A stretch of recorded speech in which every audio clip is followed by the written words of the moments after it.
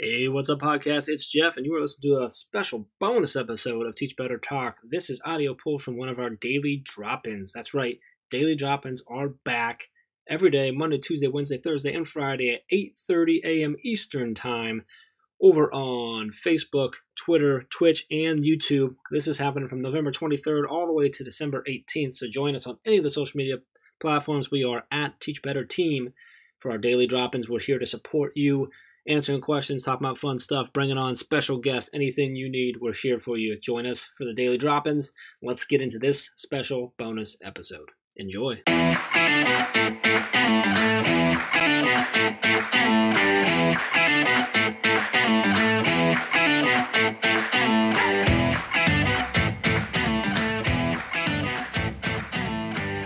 Good morning, world. It is Dave Schmittou and the amazing, which way do I point? I get this wrong every day. The amazing Jami Fowler-White joining you for the Daily Drop-In.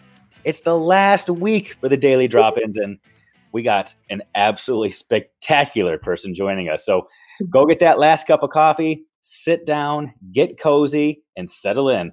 The next hour is going to be inspirational.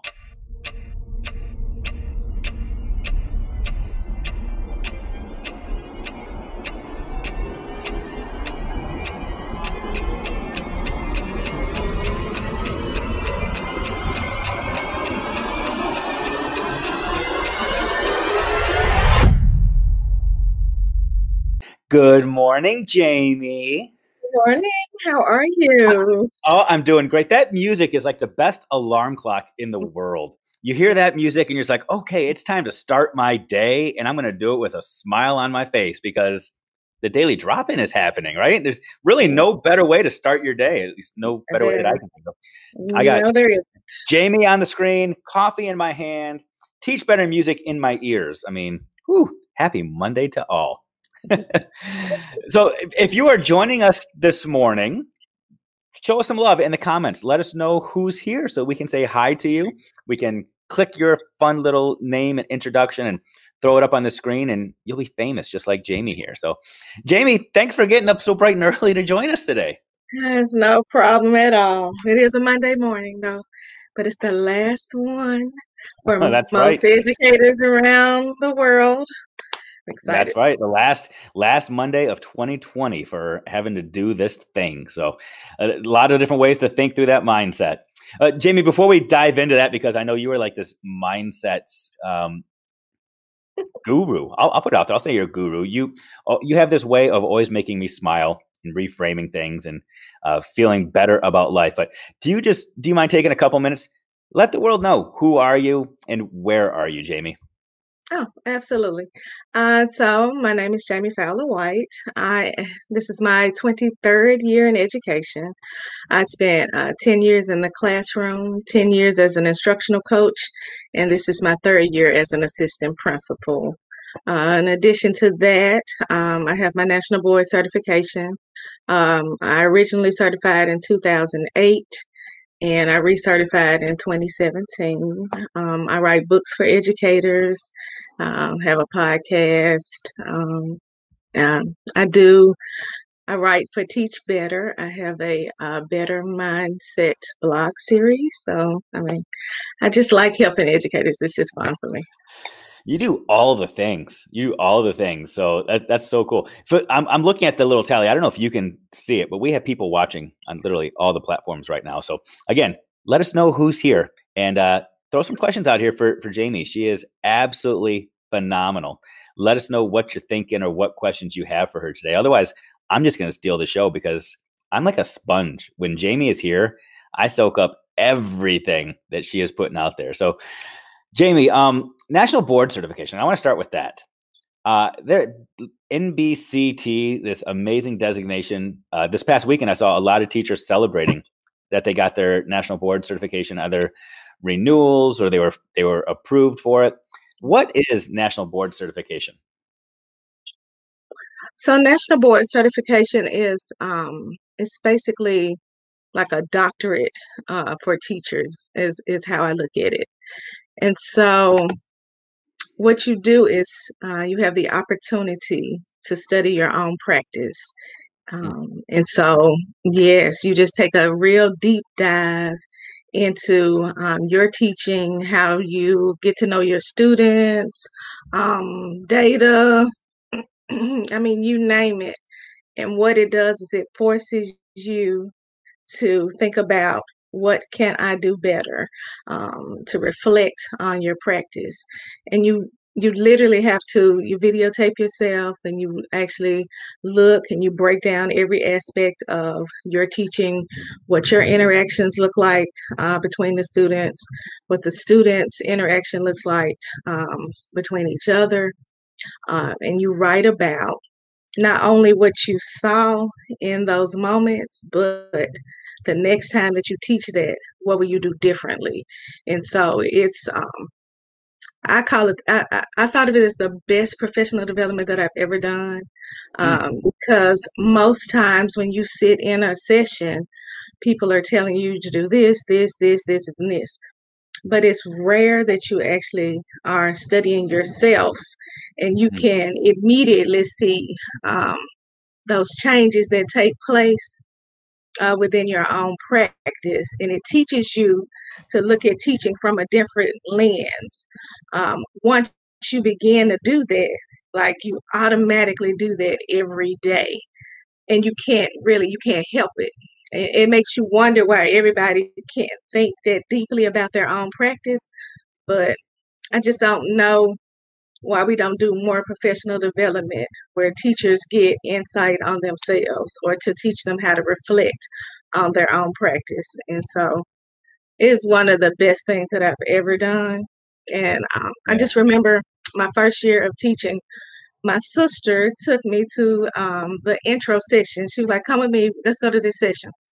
And so I went in there, and when they were talking about the 5 core propositions of National Board and what accomplished teaching looks like, I was so disappointed when I left because they said I had to wait until the end of my 3rd year of teaching. It was just my 1st year of teaching, and so I think that made me just a better educator because I began to study to see what an accomplished educator looked like, what I should be working towards. And as a new teacher, it was the best guidance that I could have had. Wow, that's so cool. So cool. I see somebody else that's joining us right now, Lindsay Titus. I think Hi, Lindsay. Right? When Lindsay's here, the party's starting. You and Lindsay share that mindset of just this power of reflection and this ability to really critically look yourself in the mirror and say, this is who I am, but this is what I want to become. And this quest to constantly get better. You exemplify that teach better mindset of getting better every single day. And I think it's so powerful. And the fact that you reflect on this and say, this is something that all educators really need to do, whether or not you get the National Board certification or not, the power of reflection. Well, when we're doing this drop-in today, what is the date? December 14th, I think. 14th. We've got 2 weeks left in 2020. Thank God. This is an amazing opportunity for us to all reflect. I'm a big believer in New Year's resolutions and starting fresh every single year. But I used the month of December to truly establish my baseline and figure out where I need to go and where I need to grow. Are you a New Year's resolution person? I make resolutions all year. I think I do those normal ones that everybody does. I'm going to eat better, and then I'm going to take better care of myself and those types of things. I never keep those, though. I never keep those. Let me ask the people that are watching. If you're watching this, what's your New Year's resolution? Yeah. First of all, are you a New Year's resolutions person? Does it stick for you? And if you are, what resolutions do you have? I'm curious. So throw those in the comments for us. But sorry, go ahead, Jim. Yes, please throw those in. Throw those in. Morning, Ray. And Nikki says good morning to you as well. Hi, Nikki. How are you? Have a great day at school. Sorry, I completely cut you off. So New Year's resolutions. You say you do the standard ones of better care of yourself and better. I do, because self-care is so important. So my New Year's resolution for this year is to continue all of the self-care habits that I started post-pandemic.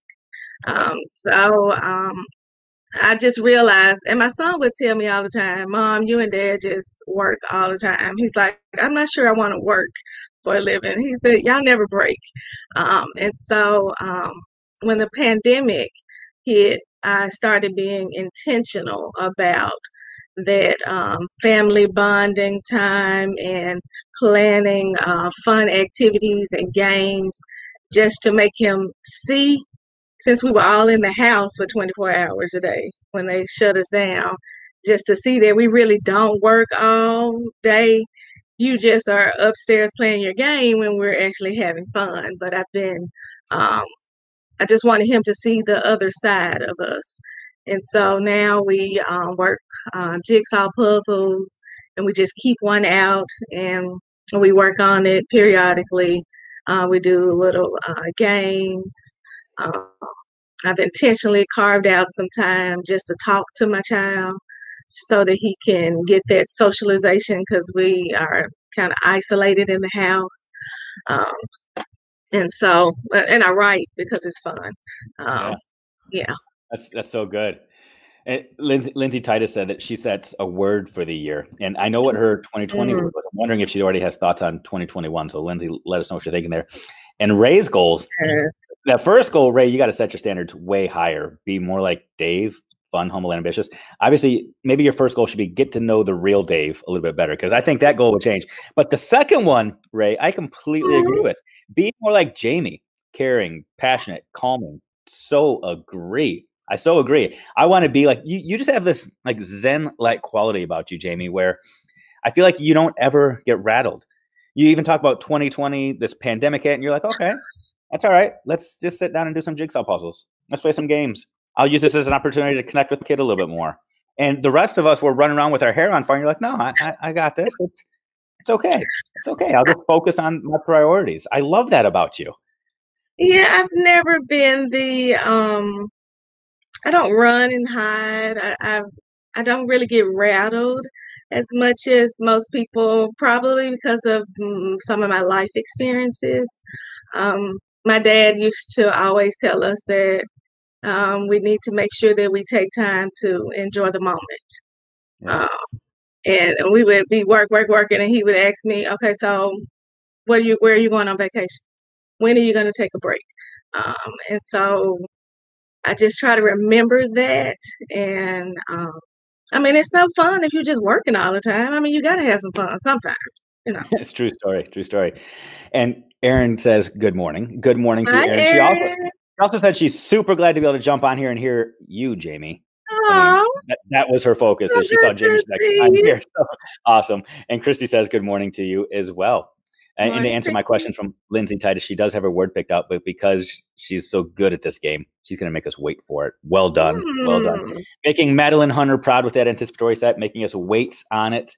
Or that's a nice Dave Burgess hook, too. Just throw it out there. It's like the package is all wrapped up, and now we got to wait to open it up, Lindsay. That's not fair. But you said Mm-mm. you said life is meant really to be lived. It's not meant to be worked. I hear you there. I hear you. But I'm going to be honest with you. I struggle with that, especially right now in December. Right now in December, I feel like I'm just going 1,000 miles an hour. I'm either wrapping presents, buying presents, working to be able to pay for presents, working to finish out things for 2020, helping educators everywhere. I just feel like it is nonstop right now. And I'm justifying it to myself, saying I'm working super hard now so that when we get to the end of the year, I can take some time off. Do you have that same mindset where you work all in so that when you choose this intentional time of rest, you can rest? Or do you try to find this balance, harmony thing all day, every day? I've been trying to find the balance every day. It Mm. is a little difficult on some days, but I try to take a little time every day to do something that I enjoy, even if it's just about 20 or 30 minutes. You could do it first thing in the morning. You could do it right before you go to bed or as soon as you get home from work. But you have to be intentional. You're going to have to close the door to this office you're in, go outside, and just say, when I'm in this space, I'm not going to work at all. So what are you doing for fun, Dave? What are you doing? besides working. Well, Mm-hmm. yeah. See, you're calling me out on it right now. See, Uh-huh.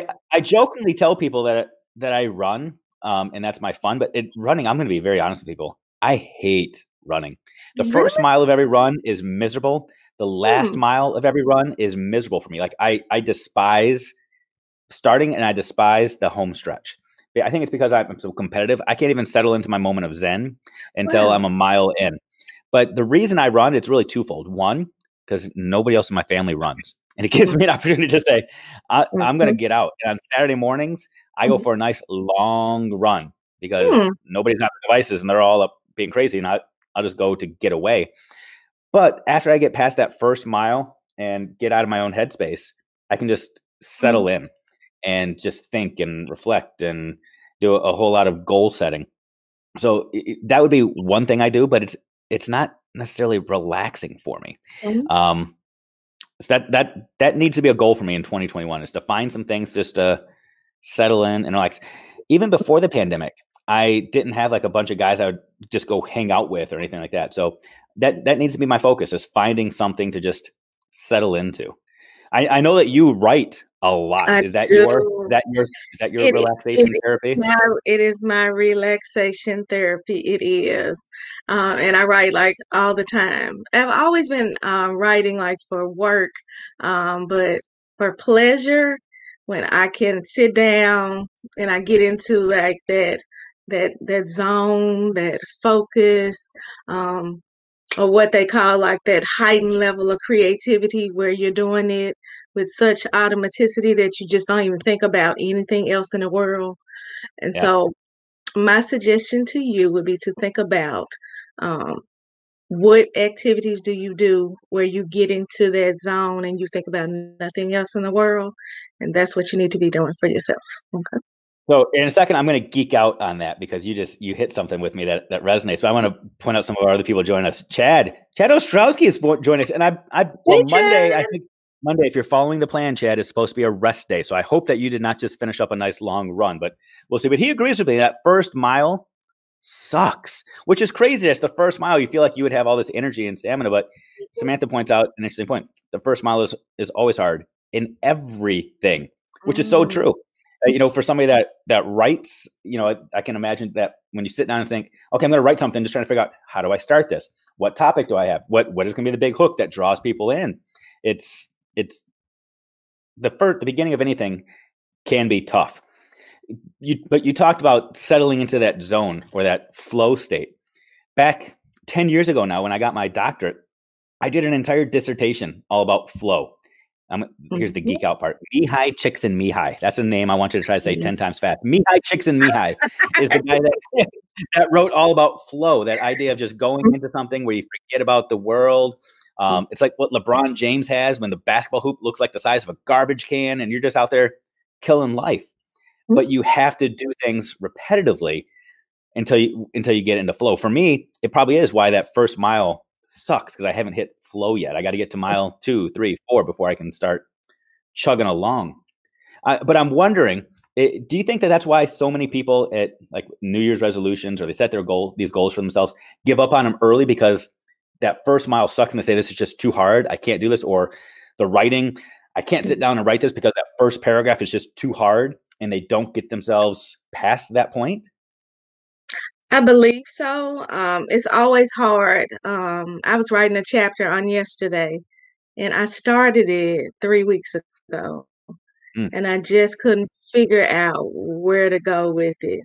And so I've started 4 chapters, and then I'll write a little bit, and I'm like, I'll just have to think about it for a little while, and then it's always in the back of my mind. And but when I finally figure out that thing that I really want to focus on, hours just pass by. Like I could sit there for a whole day and I don't think about anything except for that. And I have to stay there until I get that complete thought out. And once I do it, it's just the best feeling in the world for me. And so that's why think um, I think we just need to just kind of keep going. If you know that that's your thing, um, you're supposed to try to create those moments over and over and over again, and that's how you'll make something that's just the most beautiful thing in the world. So I think so. And Lindsay Titus coming in again. You two are like this dynamic duo. You guys sort of drop in together. It's like what's happening here. But Lindsay writes, I think resolutions don't work because we often try to change our behavior by changing our environment instead of changing our inner mindset, which is really what drives behavior change. That's the basic gist of it. Is we try to control all the other things as opposed to looking deep inside. But you are this queen of introspection. The reason you chase national board certification is because of the introspection and the reflection that would take place. So talk to me a little bit, Jami. How does this work for you? So you wake up in the morning and you say, I'm going to be better today. I mean, it's a good thought. Is it one of those Stuart Smiley moments where you look in the mirror and say, I'm good enough, I'm smart enough, and doggone it, people like me? Or do you take it a step further, and do you have things that you put into place? Speak to educators out there. What can they be doing right now? Okay. So one thing that I do to start my day is I have my Alexa, my Amazon Echo, and I have like this morning routine that I planned out for myself. And so it starts off with funny things, like I'll have like a joke of the day, or I'll have like the weirdest moment in time.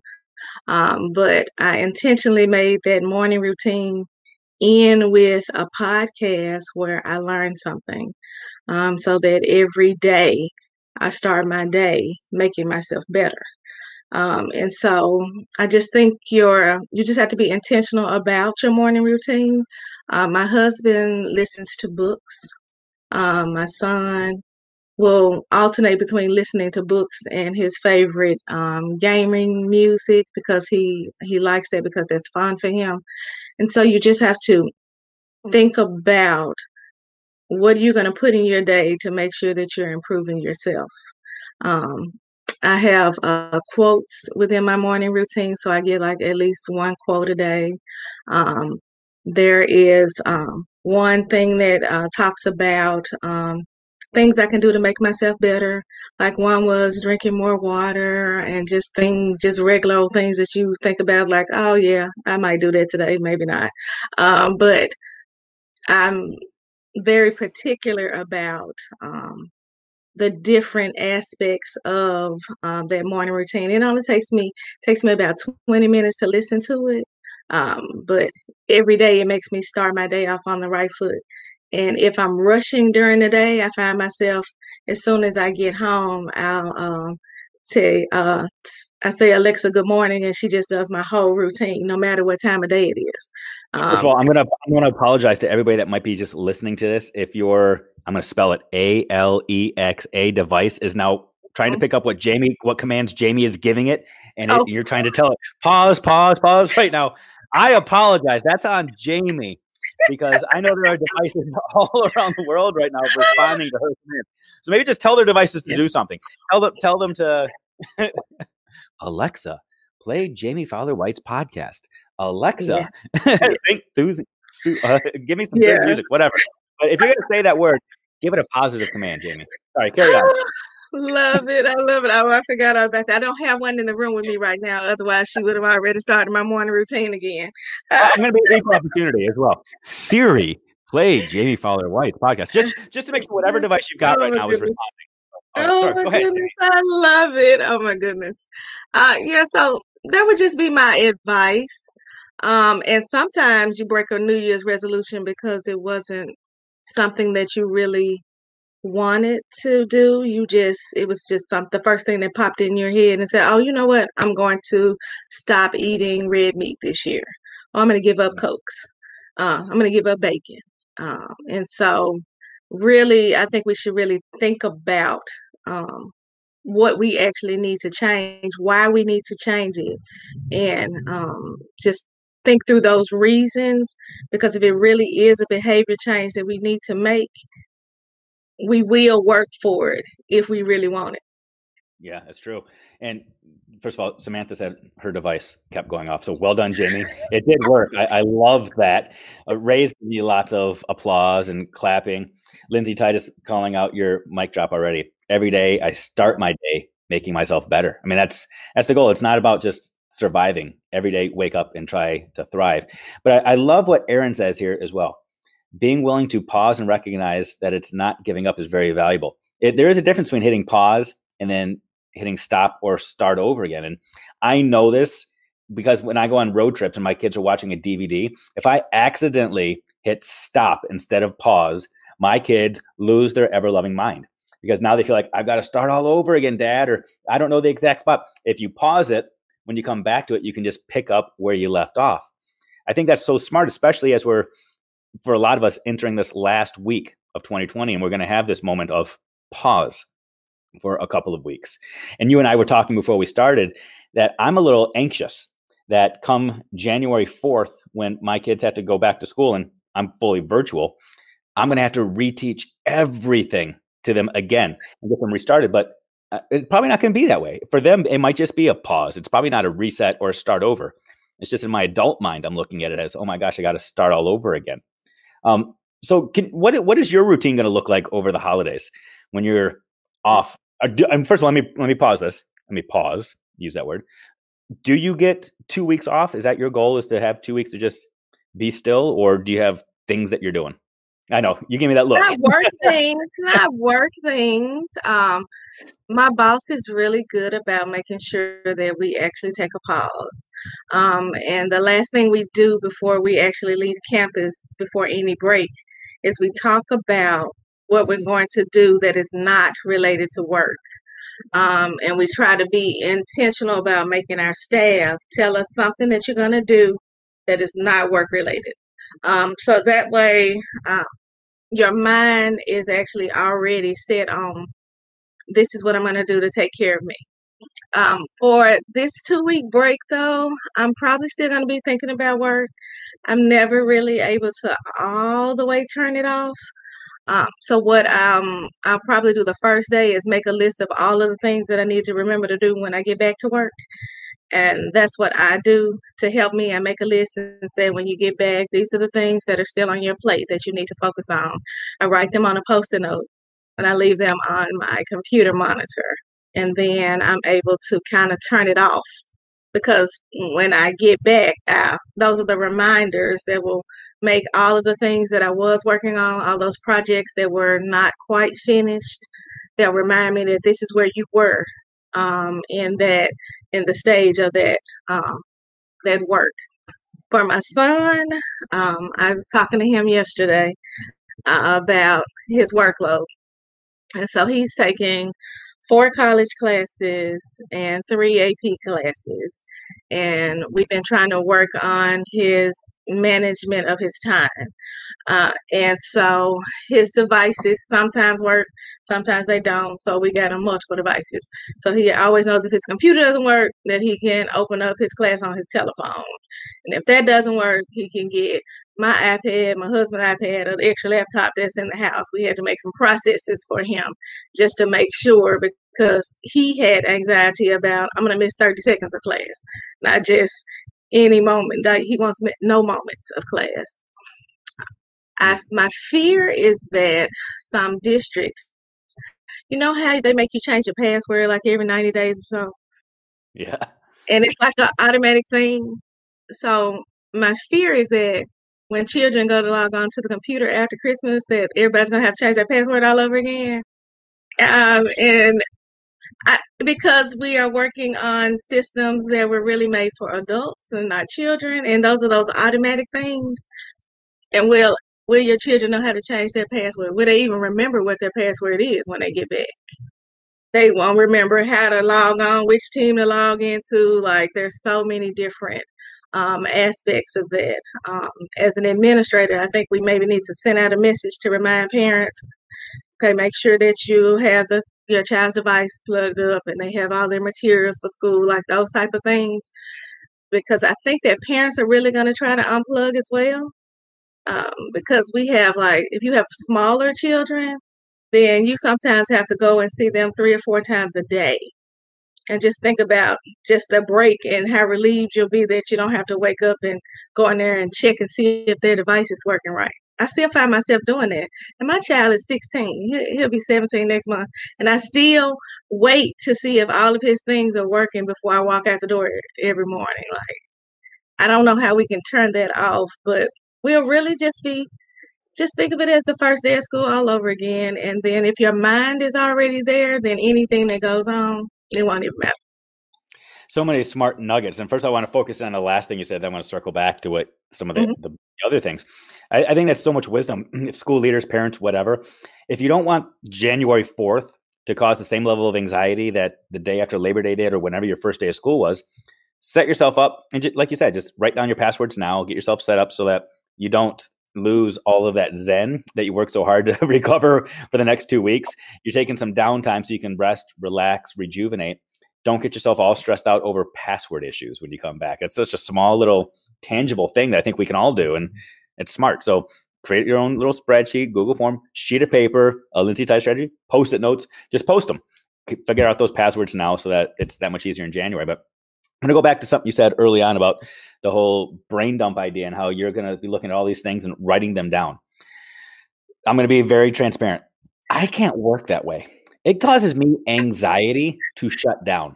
Like to think about having a week or two of just pushing things off. I know it's so smart and so practical, and everybody gives me that advice that sometimes you just need to take some time just to sit still.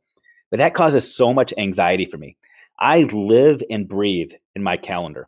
My calendar is like my Post-it notes. When I have something happening, it gets calendarized for me, whether it's an activity or something to do or just something that's actionable. It goes in my calendar.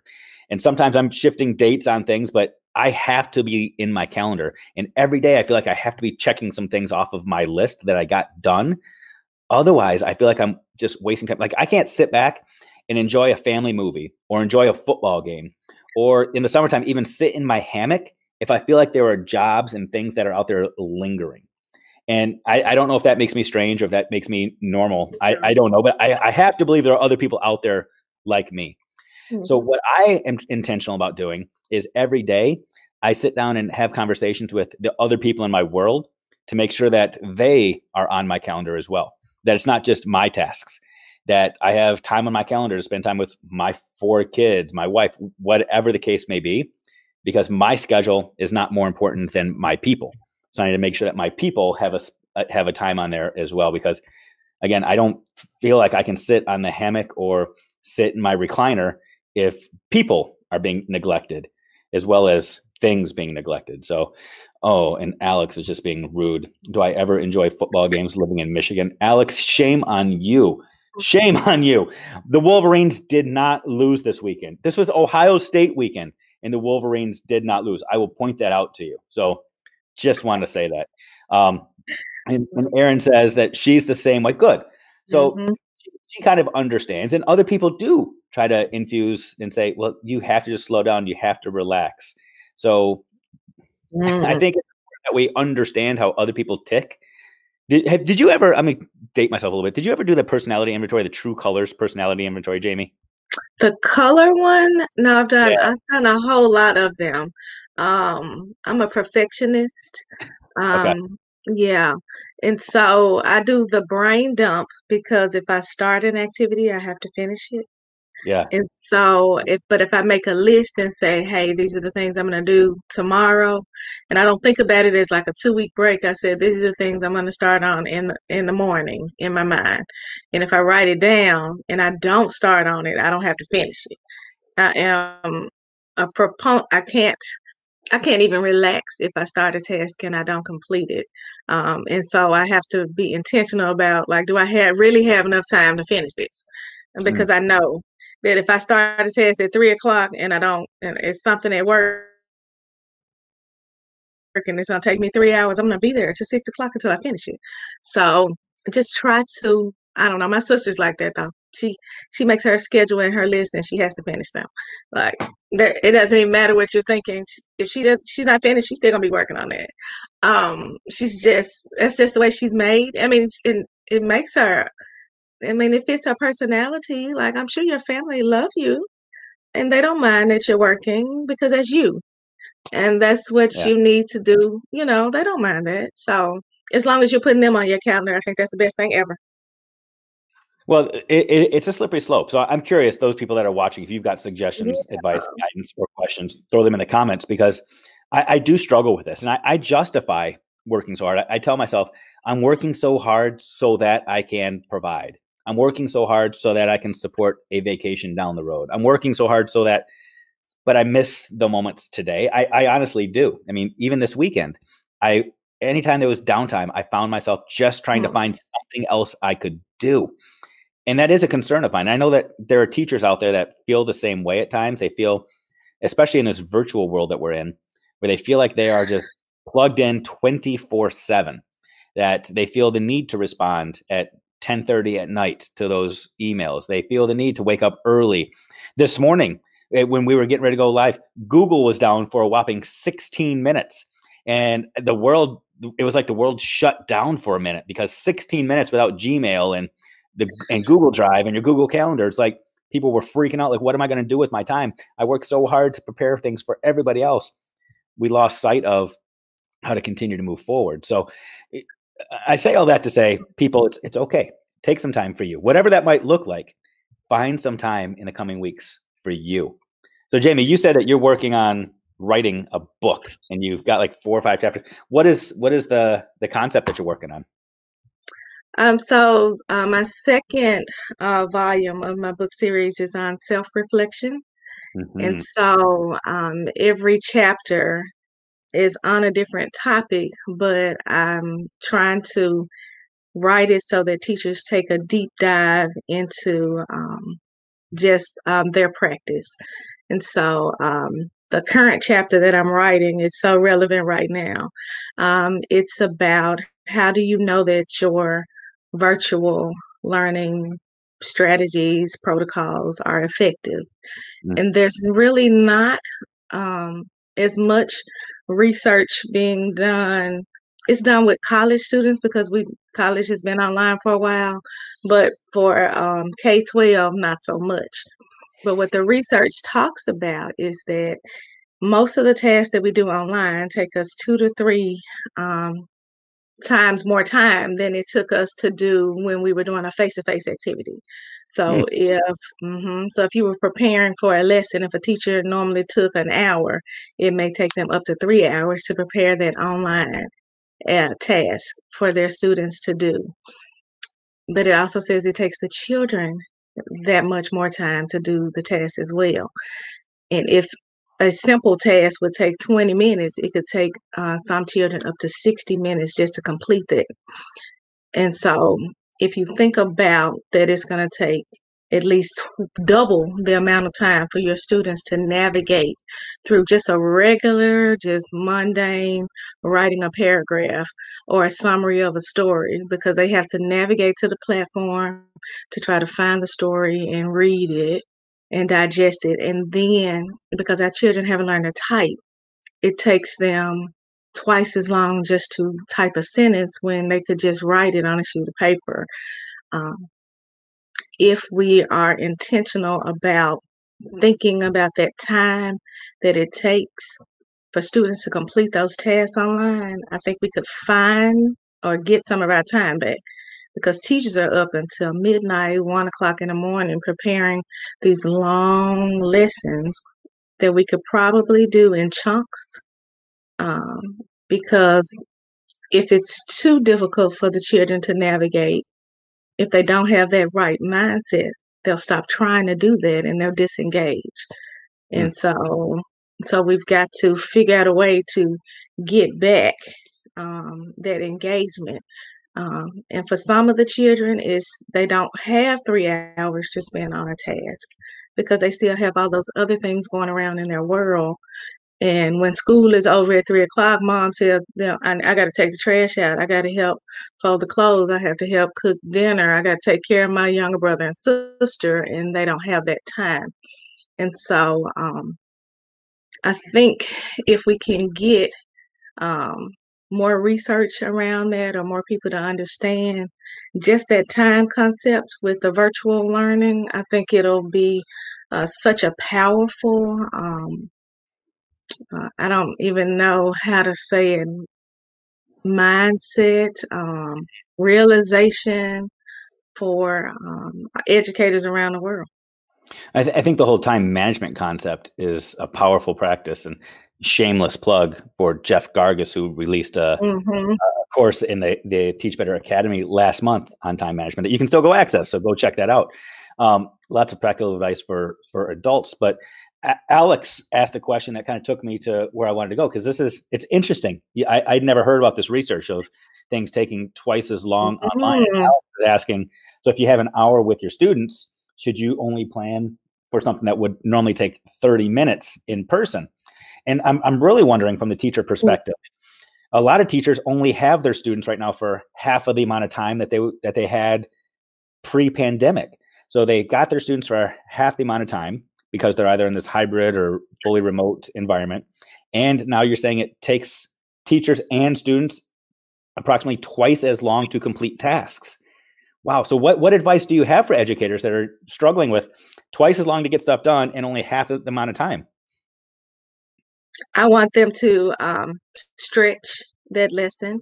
So how much time do they give their children to work in class? If they have an hour with them, are you teaching that full hour? Or are you teaching 30 minutes in that hour and allowing your children to work?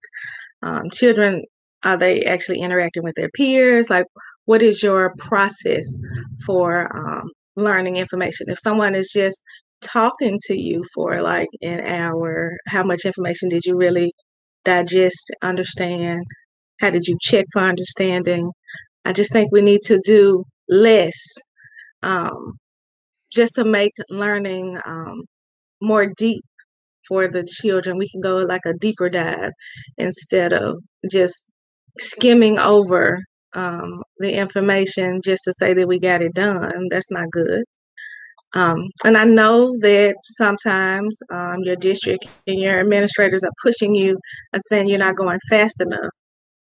But would you rather your children learn the information and know it forever, or do you want to just say that you got it done? Um, I just think that we need to rethink. I know that Ray talks about um, chunking information and teaching for like 15 minutes and letting children process. We've got to really take into account that our children don't have all of the technological tools in their toolbox to know how to do those things. And just typing, scanning and uploading, just depending on the bandwidth of their internet, it may take them 40 minutes just to upload just one picture that you asked for. Just to be um, considerate, mindful. I don't know if you want to just say just grace. I hear a lot of people say, um, just give yourself some grace, because you shouldn't be up to midnight either. You're not your best self. And you don't want your children to be anxious, frustrated, um, or any of those things, because you really want to connect with them. Maybe talk with them and see how long it's taking them to do a task. Yeah, I think Start with that. you opened up Pandora's box with this conversation. There's a lot of things that we could talk about here. The first point is defining what teaching is. Teaching does not mean talking. Teaching and talking are not the same thing. So when we say that you're teaching for 15 minutes and students are working for 45 minutes, that doesn't necessarily mean that you get a free pass to just lecture your students for 15 minutes and they all need to be staring at your computer screen. Because as I'm looking at the comments right now, I would venture to say the vast majority, if not all of the people that are watching this right now are multitasking and doing something else. If they're sitting there staring at their computer, just watching us and just listening to us, then they are probably in the minority. When we as adults sit back and listen to information or consume information, we're doing other things at the same time. So we need to have that same expectation for students. Number one, that when we're saying students, you have to be locked into everything I'm saying and staring at the screen. Come on, people. That's not real life. That's not how it's done. We learn through engagement. We learn through doing. So I think that's powerful. And also this idea of focusing on the focus. Ray calls it chunking, and as you just referred to it, but identifying your priorities and staying true to those, going deep and not necessarily just covering a lot of things. I've said before, districts that are requiring teachers to just pick up the pace, you could save yourself a lot of times. Just have your teachers on the first day of school read every single standard to your students. And then they're done for the year because they've covered it all. right? I mean, but it's not about covering standards. It is about making sure that students are learning and that they can take this stuff with them. That's the reason we have the summer slide. That's the reason we have learning loss over the holidays, is because we just cover stuff as opposed to making sure that things are deep. So I think it's so important for us to focus in on how we can get our students to learn things beyond vacations, beyond stuff. When I think of myself as a 43-year-old adult, when I learn something new, I don't think, ooh, how can I learn this so that I don't forget it over the weekend? I learn it so that I can master it, right? Same thing for our kids. The only stuff that our kids forget over holidays and over summer is the stuff that we just covered that they did not learn. Learning does not come with forgetting. Otherwise, it's not learning. It's memorizing, which is short term. So, but again, I don't want to stand up on a soapbox and just preach. So I'll shut up on that. So Jami, I want to just kind of wrap this up, because I know we've been talking now for 45 minutes, which is crazy. Time flies when I'm hanging out with Jami. I told you, I've got an ink pen here. Whenever you're talking, I just start writing things down because I pick up so much amazing wisdom from you. You're killing it. So in this last week of 2020 for so many educators, can you just give everybody one last piece of advice? What do you want us to focus on right now? If you were to focus on the focus, or say, here is a priority for educators, what should we be focusing on right now in this probably last week, 8-10 days with our students of the school year? Connecting with your students, social and emotional learning. Find out what your children are thinking, what their mindset is. Some children are going to be anxious because they're not going to be able to turn the computer on and see your face every morning.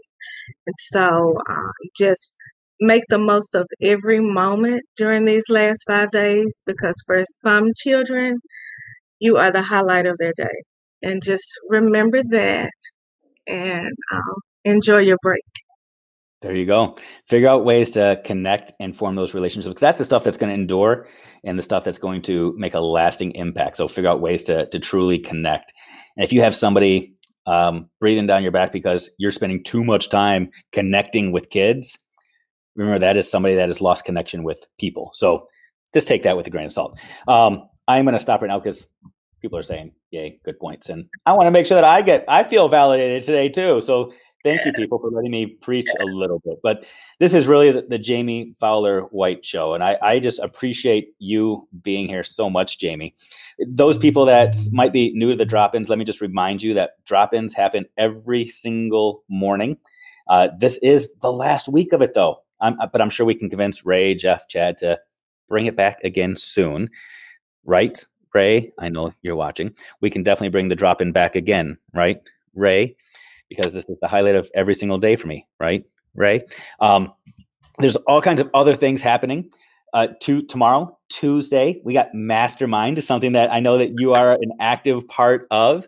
Mastermind is an opportunity for leaders from around the world to come together, educational leaders. We get together, we talk. Tomorrow, we're having some holiday fun. We're going to be wearing our ugly sweaters if we have them, and playing some games and really connecting and getting to know each other. We talked about all the courses that are out there, the Gift of Grid thing that's happening right now. We've been mentioning this every single day, the daily drop-in.